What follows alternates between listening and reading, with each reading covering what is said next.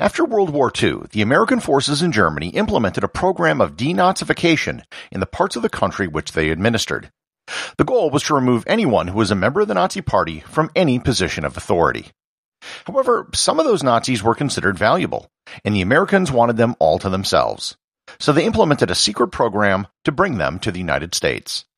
Learn more about Operation Paperclip and how the United States recruited former German and Nazi scientists on this episode of Everything Everywhere Daily.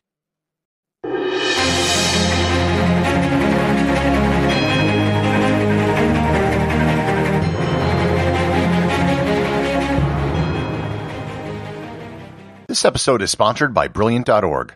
Brilliant's mission is to inspire and develop people to achieve their goals in STEM. One person, one question, and one small commitment to learning at a time. They enable great teachers to illuminate the soul of math, science, and engineering through bite-sized, interactive learning experiences. Their courses explore the laws that shape our world, elevating math and science from something to be feared to a delightful experience of guided discovery. If you're interested in learning more about any STEM subject, go to everything-everywhere.com/brilliant. Once again, that's everything-everywhere.com/brilliant. When the tide began turning in World War II and Germany began to retreat on the Eastern Front with Russia, the Germans began to reassess their military priorities. During the offensive, everything was put into attacking, and many skilled, educated, technical people were put in positions for which they were ill-suited. PhDs and other skilled people may have been working in kitchens or as truck drivers. Eventually, they were identified and brought back to Germany to work on projects for Germany's defense. You might be wondering why these people were ever put in such positions in the first place, and that was the state of things in Nazi Germany. The list of these people was compiled by Werner Ozenberg, who was the head of the German Defense Research Association. In February 1945, as the Allies were advancing on Germany, they created a group known as T-Force. While it sounds like a group of mutant superheroes, it was actually a joint American-British group whose mission was to secure German scientific and technical industrial targets and their associated personnel before they could be destroyed by the retreating German forces. This was the same group that captured the German nuclear program that I spoke about in my episode on how close the Nazis came to developing an atomic bomb. In March of 1945, the Ozenberg list was found by a Polish laboratory technician at Bonn University in a toilet. He passed the list on to British intelligence, who then passed it on to American military intelligence. The Ozenberg list became the basis for the American search for German scientists as they marched through Germany, and later after Germany surrendered when they occupied a large part of the country. This became known as Operation Overcast. The initial goal was pretty simple and not really controversial. They wanted to interview the German scientists to get as much information as they could to help in the war effort against Japan. There were a lot of areas where the Germans had superior technology. Rocketry, jet engines, synthetic rubber, radio engineering, just to name a few, and these were all given top priority. The top priority, however, was the rocket scientists, almost all of whom worked at the German Army Research Center Peenemünde, a rocket center facility near the Baltic coast. Many of the researchers the Americans were looking for were trying to be found by the Americans as well, as they didn't want to be captured by the Soviets. The Americans brought the scientists that they found back to a facility in Bavaria known as Kronsberg Castle, nicknamed Camp Overcast, which was under U.S. administration. The interviews were very enlightening, and they learned about Nazi plans to produce nerve gas, as well as to weaponize bubonic plague. Soon, locals in the area began referring to the camp by the name Camp Overcast, so the name of the program was changed to Operation Paperclip. The number one person on the list for the Americans to find was the head of the German rocket program, Dr. Wernher von Braun. He actually managed to surrender before the war ended. He and his engineers all agreed that they would rather surrender to the Americans than the Soviets, so they created false papers which allowed them to move their operations west. They eventually wound up in a small town in the Alps where they were guarded by the SS with orders to kill them rather than let them be captured. However, they convinced the SS officer to stand down. Von Braun and some others fled across the border into Austria, and on May 2nd, just days before the German surrender, his brother approached an American private and said, quote, "My name is Magnus von Braun. My brother invented the V2. We want to surrender." Von Braun was very open and even spoke to the press after his surrender, having played his cards right. In one interview with the press, he said, quote, "We knew that we had created a new means of warfare, and the question as to what nation, to what victorious nation we were willing to entrust this brainchild of ours was a moral decision more than anything else. We wanted to see the world spared another conflict such as Germany had just been through, and we felt that only by surrendering such a weapon to the people who were guided not by the laws of materialism, but by Christianity and humility, could such an assurance to the world be best secured." End quote. As the interrogations continued, it became obvious that simply getting information from them wasn't going to be sufficient. They might wind up in a neutral country like Spain or Argentina that was sympathetic to the Germans, or even worse, they might end up in the hands of the Soviets. They needed to get the scientists to the United States, where they could continue their work. Needless to say, this was controversial. The country had just fought a war against these people, and now they wanted to bring them back to their own country and pay them a salary. However, it didn't take very long after the end of the war for the focus to be shifted to the Soviet Union.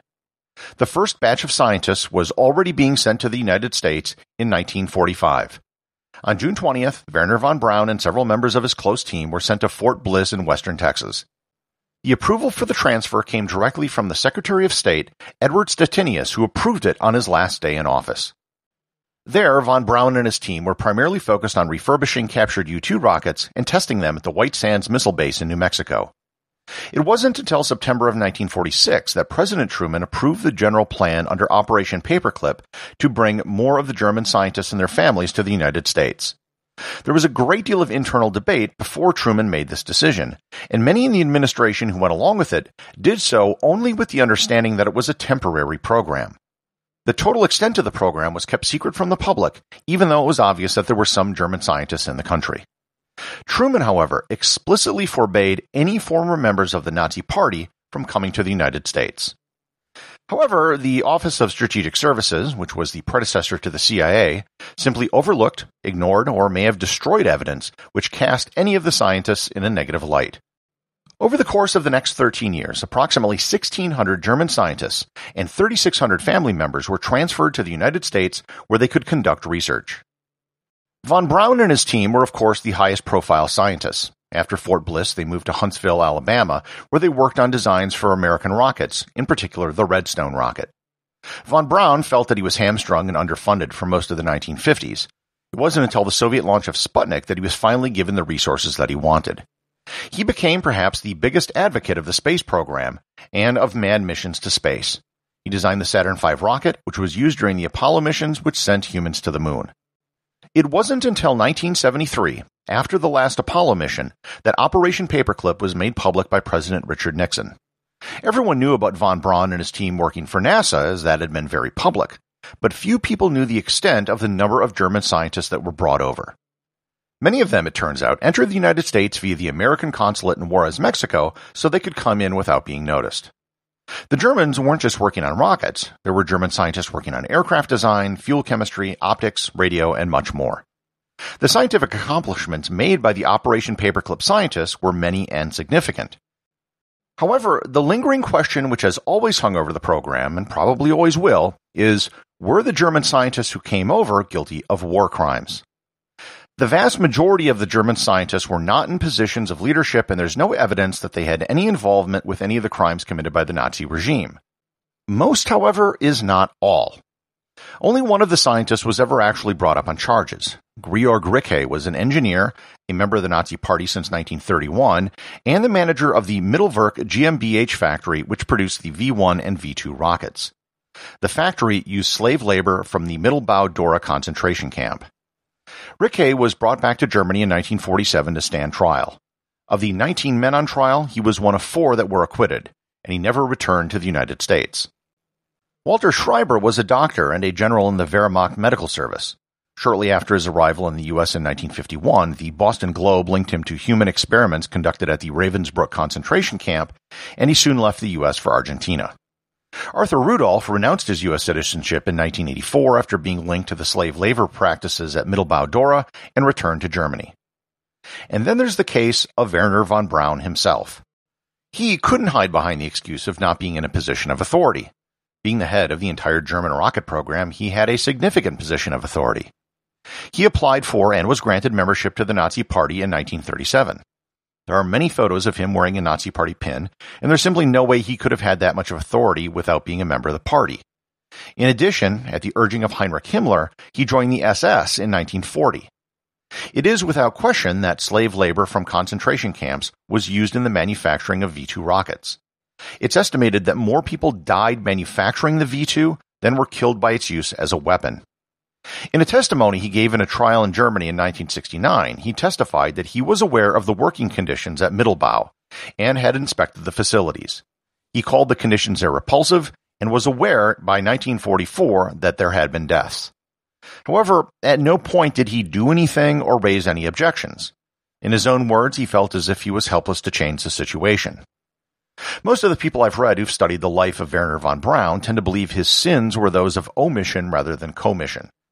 Few believe that he actually bought into any of the Nazi racial theories or actively contributed to the conditions at the Mittelbau factory. However, he was so consumed and driven by his work that he was willing to strike a Faustian bargain and overlook everything the Nazis stood for and what they did. And he specifically was willing to overlook the working conditions in the very factory manufacturing the rockets that he designed. He was more concerned with science than he was with ethics and morality. Likewise, the United States government struck its own Faustian bargain by turning a blind eye to the activities of many of the scientists brought over. In 1963, years after he was out of office, Harry Truman reflected on his decision to bring German scientists to the U.S., and he said that he had no regrets.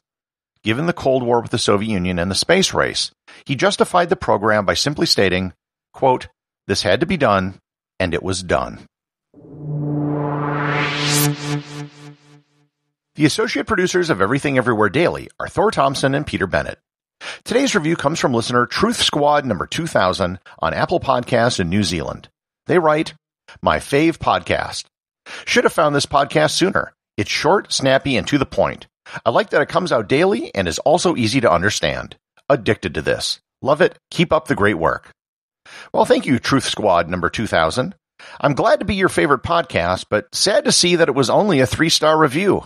That is a brutal grading curve you got there. Remember, if you leave a review or send in a question, you too can have it read on the show.